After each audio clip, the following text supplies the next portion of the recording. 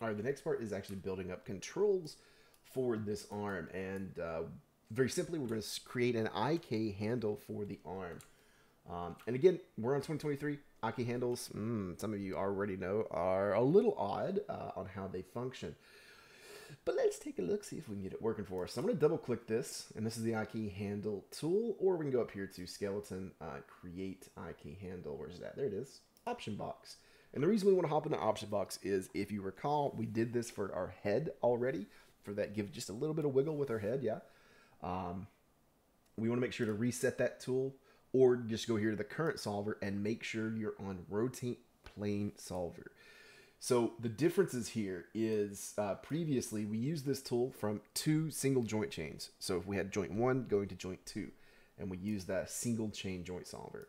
What we're going to use today is going to be the rotating plate joint solver. And this wants us to have going from joint 1, and then we can skip a couple of joints and then go to the last joint that we want to have this connection to. And very particularly, typically with your IK handle, what you want to do is a 3 joint system. And our 3 joints, shoulder, elbow, and wrist. So let's use this. So just make sure you're on rotate plane solver. Leave all this stuff alone. And we're going to go from the shoulder to the wrist. And there we go. And so now when we go to move this, it creates an IK handle. You can see I've already created a couple here in my scene. So it creates an IK handle for us, and we want to rename that. And moving this IK handle, you can see we can start to get some movement on our arm. Let's go ahead and rename this. L underscore IK handle underscore wrist. Or I could put L underscore wrist IK handle. Well, either one. Kind of both work. You don't want to do what I was just doing. If you do rather, you just want to undo. Make sure you don't leave that, because notice here it has particular translates. So we can't zero those out, or else it'll break our, whoops. Come on, numpad. Why is that not working? Anyway, yeah, exactly. If you try to zero it out, it breaks your rig. So don't do that. So I'm going to undo, make sure it gets back to that default where it was. Instead, much like our head with the neck and the jaw and the head, I already said head, and the eyes, we're going to create these NURBS curves to help us out. So I'm going to create a NURBS circle. I'm going to hide my geometry so I can snap that directly to the wrist by holding V on my keyboard and middle mouse clicking and dragging. So it snaps to any of the joints that I have. Then I'm going to rotate this up 90 degrees. My numpad is being odd. There we go. Numlock was on. Cool. So I've rotated this up 90 degrees. And then now I can bring my geometry back, or I could template it so I can always see it, just kind of see through it, or enable wireframe, whatever you want to do, whatever your method is there that you prefer. And I'm going to bring this down scale-wise so it's around my wrist. I've isolated it, and the reason being is I'm going to go to these control vertices, and I'm going to, first off, turn off symmetry. And that way I can kind of scale them and make a star here. Control 1 to bring everything back. I had hidden polygons with Alt 2, so I'll bring those back. So the reason being that I don't want to just leave it as a circle, and I want to kind of shape it into like either a star or literally any other shape, whatever you feel comfortable with.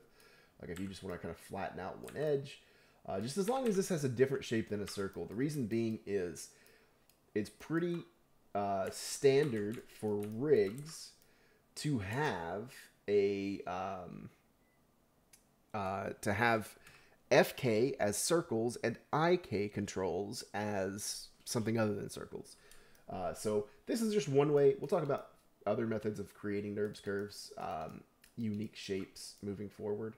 But let's sort of scale this in to kind of match that up. Fantastic. You can also rotate it, like if I go back here to object mode, rotate it to kind of match up with the direction of my wrist. I could also do that and be good to go there. In fact, I think I will. Let's do that from the top view so I can get a good rotation to match up with the geometry and kind of the joints there. I think that's solid. So once I have that control created, we're going to freeze. So I'm going to go freeze those transforms. Yay, we've zeroed it all out. Let's delete that history while we're at it. Let's also rename this. This is going to be L underscore IK underscore wrist control. And then we're going to go ahead and give it the offset group. So group it to itself, center that pivot to it, and then go down here and just copy that naming convention back up, and then just put underscore GRP. Also, I thought I named this IK handle. Maybe I didn't. Let's also go ahead and give this IK handle a name. I swear I did, but maybe I hit undo too many times.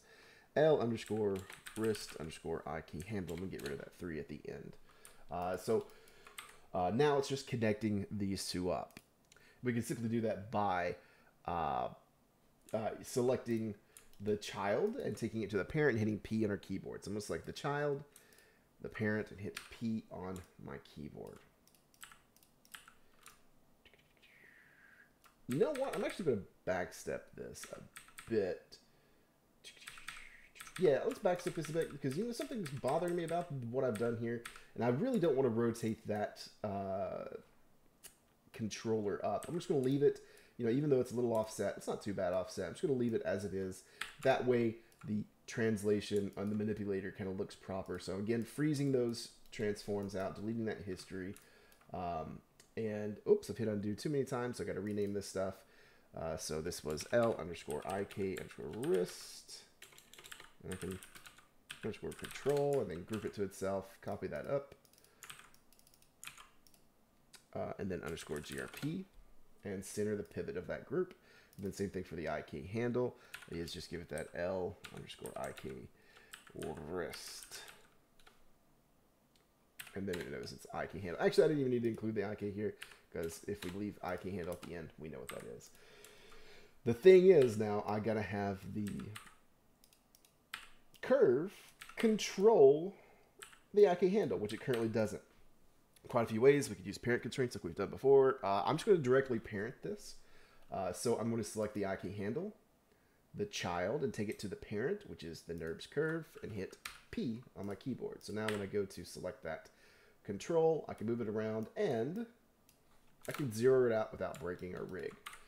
Awesome. So the unfortunate thing about IK is we can't control where the elbow goes by default. And I say unfortunate, but it's actually not too unfortunate. So I am going to select that IK handle, either in the outliner or this right here.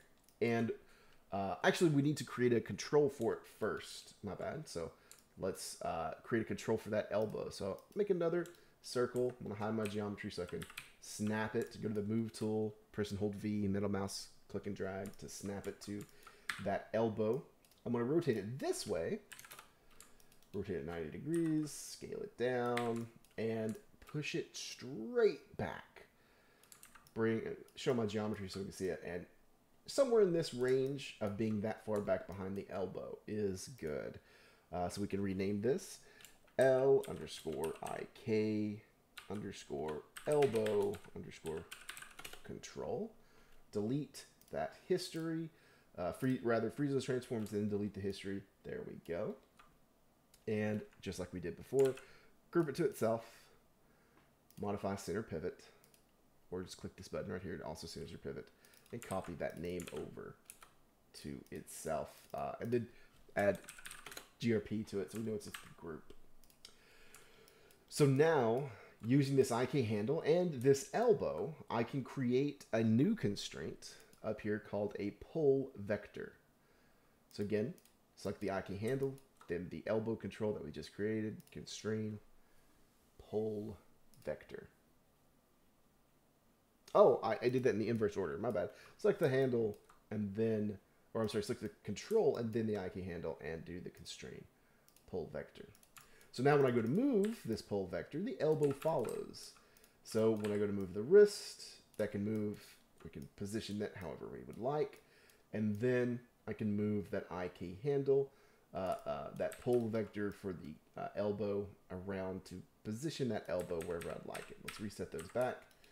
And that's the IK handle done for this arm. Let's talk about how we can switch this up a little bit now to have an FK switch to it.